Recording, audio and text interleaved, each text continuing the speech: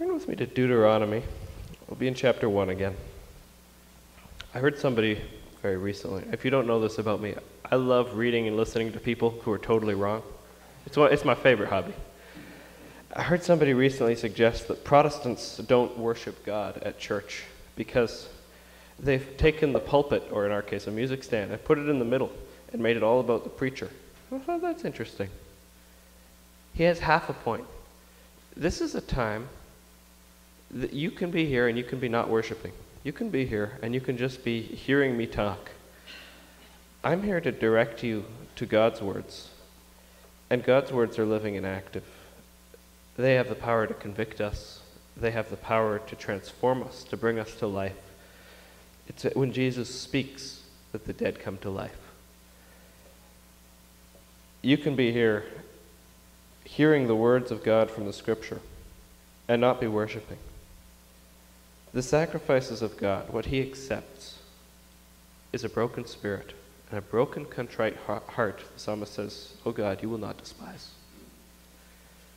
So I ask that you'd pray with me as we begin, that we would be offering ourselves here to God as a sacrifice and worshiping him. Lord God, I thank you for your word, that you have told us what pleases you. You have told us what you want from us. You have made the way clear. You have said that Jesus is the way. And I ask that we would present ourselves, each one of us, before you today, that we would be willing to do your will, that we would be willing to put aside whatever in ourselves is wrong, and submit ourselves to you and what you say. In Jesus' name, amen. I apologize, I'm sick, so if I sound bored, I'm not. I'm just sick. Or if I sound grumpy, I'm not. I hope I'm joyful. I pray that I'm more joyful all the time. I love the word. It brings me joy when I'm reading it, and I hope it comes across as we go through it. Deuteronomy 1, 2, and 3 are essentially a prologue to Deuteronomy. In these chapters, Moses is giving a historical overview to the people. I want to cover some of the surface level things about these chapters that you will hopefully know or you'll become aware of if you take the time to read it. The book of Deuteronomy is a speech that Moses gives. It happens on one day. You know, Leviticus happens in a whole month. Exodus covers a year, except for the 430 years that they cover at one point. Most of it is in 1 year. Genesis, 2,800 years, maybe 3,600, depending on which manuscript you're reading. Well, Deuteronomy is mostly just one day. One day, at the end of Moses' life, he knows he's going to die. God has told him. And you also, Moses says, and with me also, God was angry on account of you. And he said to me, you shall not enter into the promised land, but you'll go to, much like Jesus, before he leaves, he turns, he goes east, he goes up the mountain, and they never see him again, and he gives some parting instructions, therefore go, make disciples. Well, so Moses, the end of his life, he knows it's here, he's about to go east and go up a mountain, and they're never going to see him again. And he's giving some parting instructions to the people.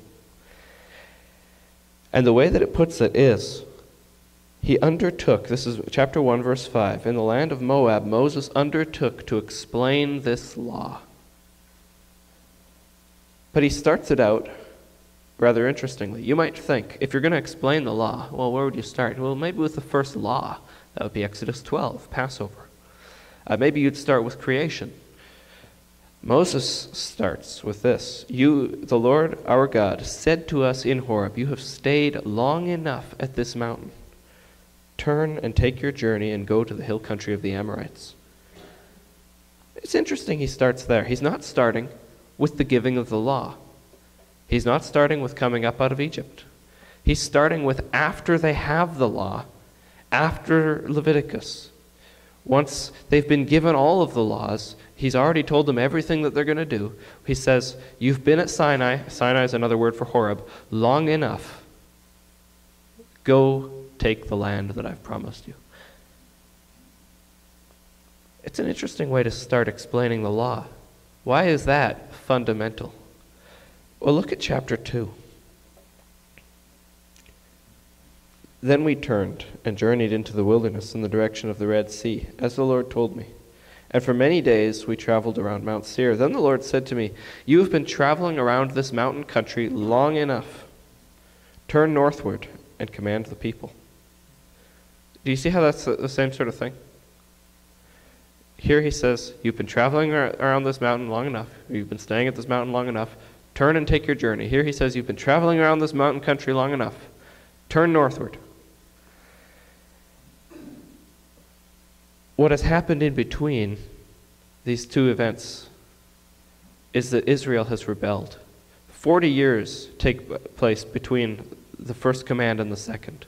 The first time God tells them, you've stayed here long enough, turn, take your journey.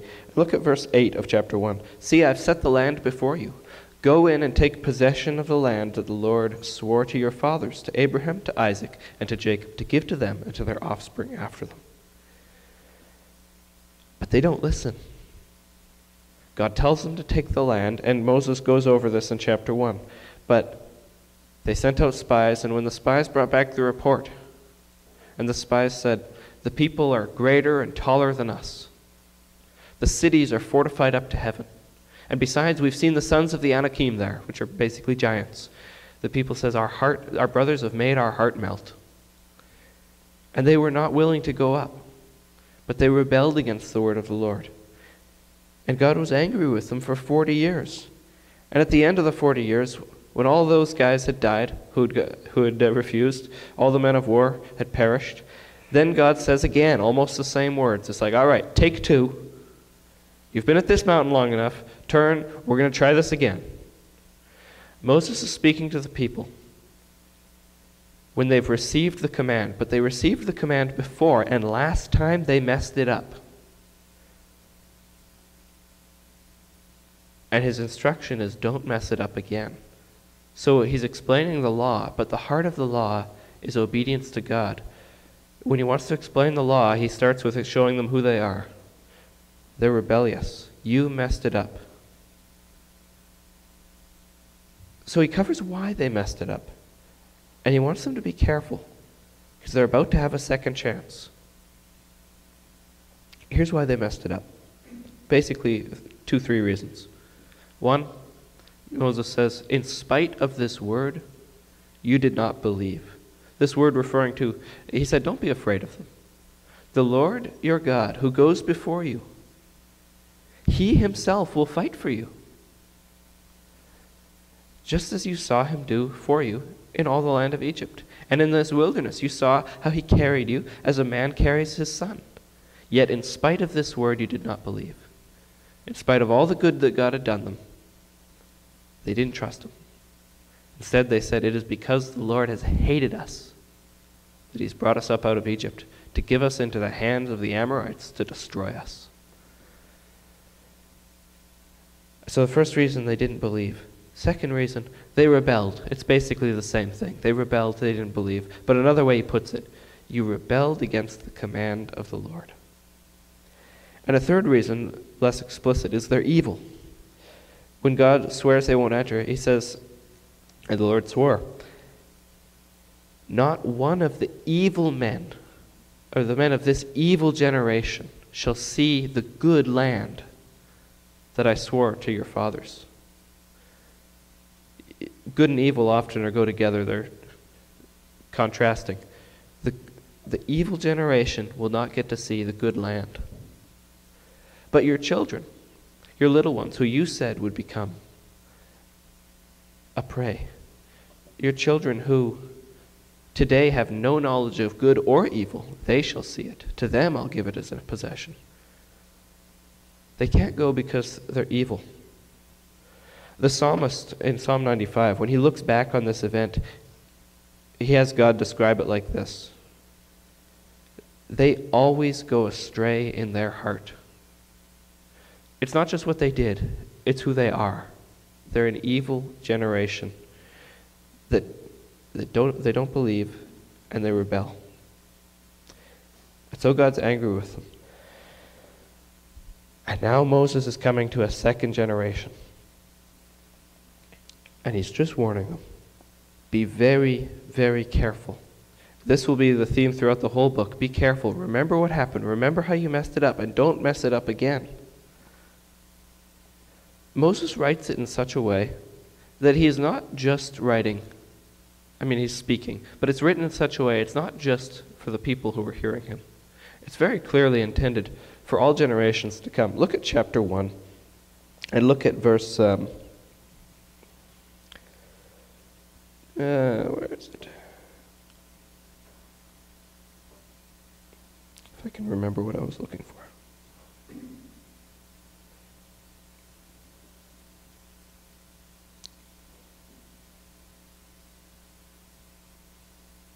I'll quote it while I'm looking for it. Maybe you'll find it. He said to them, "Every one of you fastened on his weapons of war and thought it easy to go up into the hill country." That line, "every one of you,"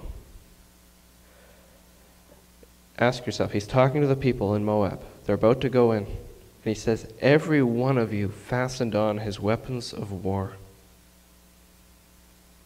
and thought it easy to go up." How many of them did it? He says, "Every one of you." How many of them? Your first thought might be, every one of them. Your second thought, if you're a scholastic type, you might think, surely only the men over the age of 20. Well, that should lead you to another one. None of them. Not a single one of them. Because you read in chapter 2:14 that the time from our leaving Kadesh Barnea until we crossed the brook Zered was 38 years, until the entire generation, that is, the men of war, had perished from the camp, as the Lord had sworn to them. For indeed the hand of the Lord was against them, to destroy them from the camp, until they had perished. There's one exception, obviously, Moses. Moses was 80 years old when he said to all the men of war, anyone over the age of 20, "You will not enter. You will all die in 40 years. 40 years later, Moses is 120, and he's ready to go. If God would just let him, he'd take up his sword and go. But he said, Moses is telling them, every one of you fastened on his weapons of war, but actually not a single one of them did. He's saying you, but he's talking about their fathers. And so this is meant to be for not only them, but for every generation. God is addressing them and saying, this is what you did. This is the kind of people you are, Israel. And Moses will develop this throughout the book. He says, I know that you are a people of uncircumcised heart. In Exodus, he puts it this way, I've seen this people. They are a stiff-necked people. And every generation is addressed with this, because every generation has to look back and go, where did we go wrong? And if they go wrong again, they won't get to enter the land. But Moses knows it doesn't stop there. This is not a once-off test. God is looking for a good people, a good generation. He wants to create a great nation, as he promised to Abraham. A great nation is not full of evil people that don't listen to God and don't believe and rebel. It's full of people who love God and fulfill the law. You shall love the Lord your God with all your heart. This people don't. That's their problem. And every generation has to deal with it anew. So Moses knows, as he goes on in the book, he tells them, when you get into the land, you will disobey. And God will bring on you curses. You have to obey, not just to get into the land, but to get the rest of the land and to receive blessings in the land. You could be in the land and terrified of all the other nations around you. Or you could, as God says, if you obey, I'll make you the head and not the tail. You will go only up and never go down. You will lend out and never borrow. They have to obey, not like their fathers.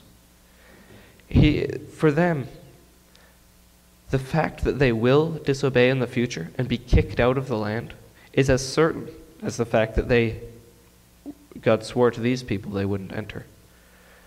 Because when Moses is saying this, he's speaking for God, and God tells them, as a matter of fact, past tense, even though it hasn't happened yet, in chapter 32, Jeshurun, meaning upright one, but it's referring to Israel, because they were upright. Jeshurun grew fat and kicked.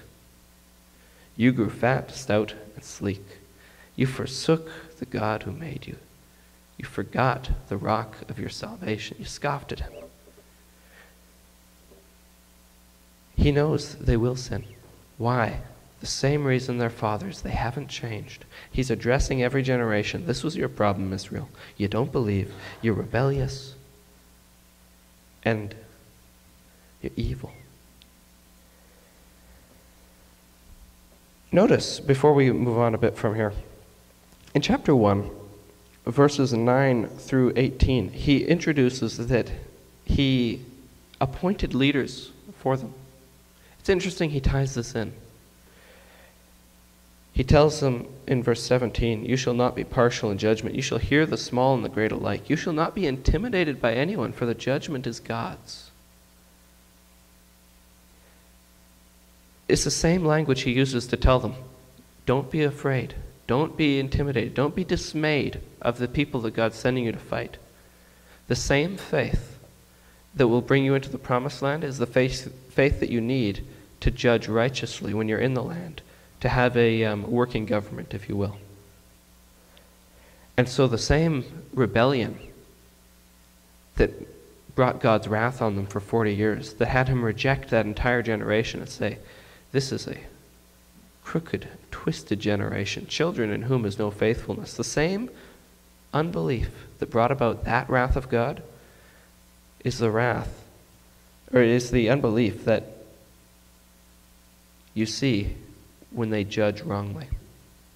Such that when the Sanhedrin, when the Pharisees condemn Jesus to death, they are demonstrating that they are exactly like their fathers, who did not believe, who rebelled against the command of the Lord, and were evil. It says they brought false witnesses against him. Remember, Nicodemus says, does our law judge someone without hearing him first? And they said, oh, you follow him too. They just hated him. Even Pilate could see. They were just envious of him. And by killing him, even though he was innocent, and they had no crime with which to charge him, by showing partiality, by not hearing it, by not letting the judgment be God's, they showed that they are exactly like this first generation. And notice, they did it because they were afraid.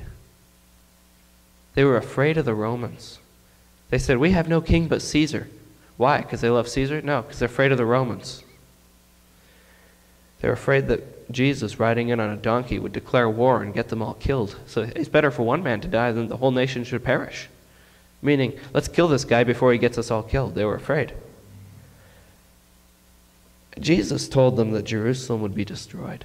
He said, when you see Jerusalem surrounded by armies, know that its destruction is near. And he told the Christians, get out of there. And the Christians did. But nobody else listened to Jesus. To use the language Moses uses of this first generation, every one of you fastened on his weapons of war and thought it easy to fight. They were so terrified, these Israelites, because the giants, oh, there's giants, how are we ever going to survive? God's not with us. And then God said, all right, you're not the people. You're not going in. I reject you. And then they get their swords. Oh, it'll be easy. They're so terrified of the Romans until Jesus told them, you're going to lose. Then suddenly, they all thought it would be easy to fight the Romans, and they died like Jesus told them they would. Now, I wish I could tell you. I say I wish. There's a part of me that wishes I could tell you that the application of this passage in our day is just, that's how it was in the Old Testament. Back then, they had to be careful. Back then, they were told, you will disobey. I wish I could tell you it's totally different now, but actually, we are told. There's a difference. Israel is told that Israel, as a nation, will fall away. They will disobey. They'll be kicked out of the land. God will be angry with them. No, we're not told that the church will fall away. But we are told this, the love of many will grow cold. Paul says in Timothy 4, the Spirit expressly says in the latter days, some will leave. They'll follow the teaching of demons. Paul says in 2 Thessalonians that a great apostasy is coming, a rebellion. We're not told that the church will fall away, but we are told that many will. And our nature, just like Israel's nature, nobody naturally does what is pleasing to God. It has to be supernatural. You have to have a circumcised heart, and only God can make it happen. I don't have to think very hard about how this passage gets applied, because this is the very story that Paul is talking about when he says, these things happened as examples for us. They were written down for our instruction. David understood that this story was meant to instruct them. We won't turn to Psalm 95 where he talks about it. We'll turn to Hebrews 3. In Hebrews 3, the New Testament is taking this story and it's understanding it through the Psalms that talk about it. It's understanding it through the history of all that's happened since and just applying it directly to the church. Hebrews chapter 3, verse 7. Therefore, as the Holy Spirit says, today if you hear his voice, do not harden your hearts as in the rebellion on the day of testing in the wilderness, when your fathers put me to the test and saw my works for 40 years, referring to this event. There was a day of testing, they failed. Therefore I was provoked with that generation. I said, they always go astray in their heart. They have not known my ways. As I swore in my wrath, they shall not enter my rest. And then he just applies it directly to us. Take care, brothers, lest there be in any of you an evil, unbelieving heart, leading you to fall away from the living God. But exhort one another every day, as long as it is called today, that none of you may be hardened by the deceitfulness of sin. For we have come to share in Christ, if indeed we hold our original confidence firm to the end. As it is said, today, if you hear his voice, do not harden your hearts as in the rebellion. For who were those who heard and yet rebelled? Was it not all those who left Egypt led by Moses? Paul makes that same point. He's pointing out, look, these guys that rebelled, they saw the Red Sea open. They saw the works. They heard the word of God from a pillar of fire on Mount Sinai. Command them, you shall have no other gods before me. And just about a month later, and the fire's still there, I might add, they can see the fire and they make a golden calf and worship it. Well, the fire is still right there. They had received salvation. They had received God's favor. God had revealed himself to them. He'd been in their midst. He had led them. He'd carried them like a father. He'd shown them so much goodness, and they rebelled. The author of Hebrews is pointing out they received greatly, and that did not exempt them from failure. I don't know what your experience is. When I read the Bible, sometimes I'm just overwhelmed by how glorious God is as I start to see just how true his word is, how it's all connected, how it all points to Christ. And so much of it is just right there. And I have to stop and worship. I don't know if you have that experience, but even if you do, for me, that does not mean that now I'm a good Christian. If you see the glory of God, it's good, you should see the glory of God, but if you see the glory of God, and then you go and sin, well, what good was seeing the glory of God? Actually, your judgment will be harsher. Sorry. I wish I could say, now that we have Jesus, we don't have to worry about anything. But actually, the point here being made is take care. The coming of Jesus does not mean that there's no longer any chance of failure. Actually, if anything, it amplifies the consequences. Look at Hebrews chapter 2. He says, therefore we must pay much closer attention to what we have heard, lest we drift away from it. For since the message declared by angels proved to be reliable, and every transgression or disobedience received a just retribution, how shall we escape if we neglect such a great salvation? He says the same thing in chapter 10. If every disobedience towards Moses, if everyone who set aside the word of Moses was put to death on the evidence of 2 or 3 witnesses, how much worse will the punishment be for the one who tramples underfoot the Son of God and profanes the blood of his covenant? I'm going to conclude with this. Moses knew that there's 2 times in which the people of God are tempted by sin to fall away. One is in difficult times, when God says fight giants, when God gives you an impossible task, or when you're surrounded by people who hate you. Christians are promised in this life you will have trouble. And in the midst of trouble, you have to be very careful, not to be afraid, but to be strengthened in your faith. Jesus says it this way. When you see, this is Luke 21, when you see these signs in heaven, the end times coming, and all the nations are terrified because of the wrath of the God coming on them, lift up your heads, for your salvation is near. Pray to God for strength to stand when the Son of Man comes. Moses knows, and the New Testament just reaffirms this. In your life, in the midst of difficulty, when sin crouches at the door, you're going to be tempted by the deceitfulness of sin. And so Moses warns them, don't fall away like they did. And they're a testimony to us that God can be wrathful towards a people, even if he's done much good to them. There's a second time, and Moses knows you will be tempted by the deceitfulness of sin in good times, in peaceful times. Jeshurun grew fat. Why? Because God blessed him so much. They had peace in the land. And Moses knew, you're going to have peace, and you're going to forget who gave it to you. Now, I don't know which one of those is you in your life. Maybe you've got a time of peace. Maybe you've got a time of difficulty. But I'm fairly certain that you're in one of those camps. And both of those camps need to hear the message. Take care, brothers, lest there be in any of you an evil, unbelieving heart that leads you to fall away from the living God. Those are all the evil, unbelieving heart falling away. Those are the problems we see in Deuteronomy. They were evil generation. They were unbelieving. In spite of this word, you did not believe. And they go astray in their heart. They rebel. If we're not careful, we are by nature children of wrath, Paul says. Our default is to fall away. Our default is to go away like sheep.